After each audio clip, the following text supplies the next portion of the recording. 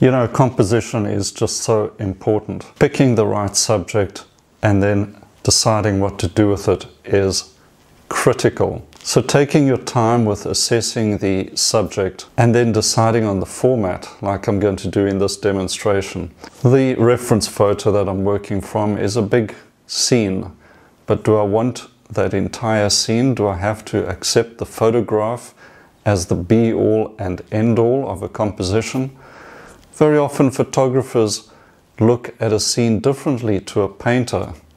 Sometimes the subject in a photograph is in the center and it looks fine, but you do that in a painting and it looks wrong, one side fighting off the other, and there's nothing to settle the eye. So take your time with composition, use the NOTAN studies to test out composition, look at the format, portrait, landscape, square, panorama. Think of those things, and also your viewpoint when you're looking at a scene. Sometimes an ordinary scene looks fantastic just by changing your viewpoint. Let's have a look at what I've decided to do with this composition. Okay, now let's get on to the subject. Now I took this photo. Of course, we have to use photos for most of the time these days. And I was on a holiday in Greyton. I'm sure some of you go there quite regularly.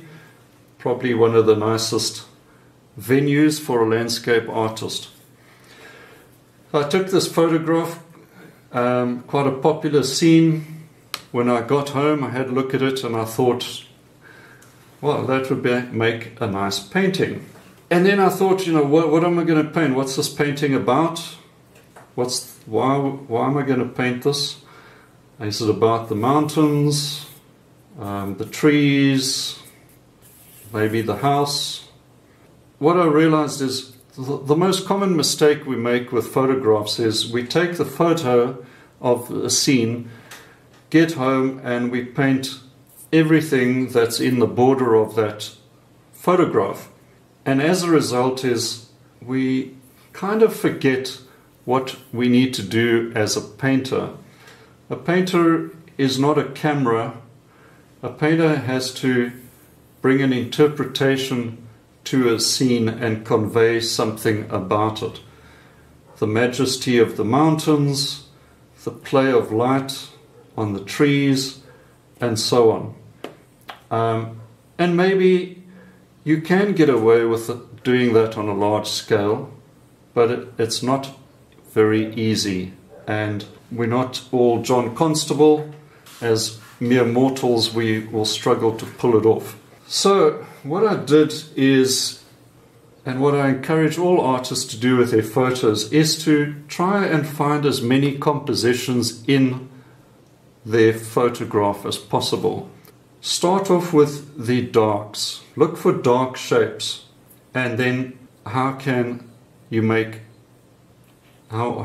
emphasize the light using the dark shapes? It's the darks that make the light stand out. So for me, I chose or decided to do an intimate scene and focus on the house.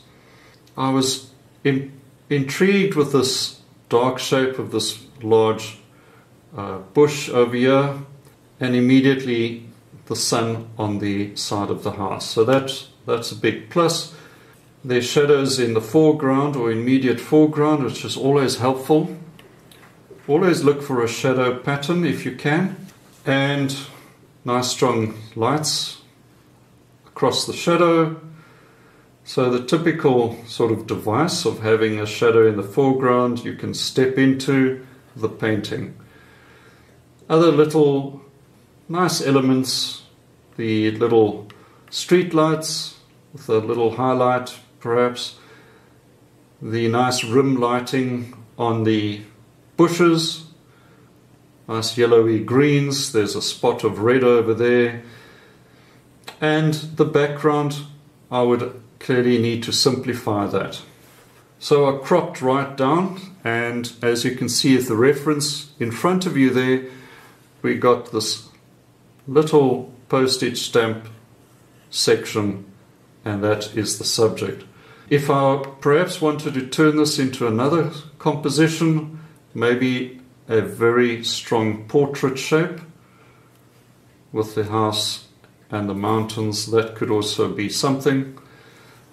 But there's way too many details in this paint or this photograph to bother with painting.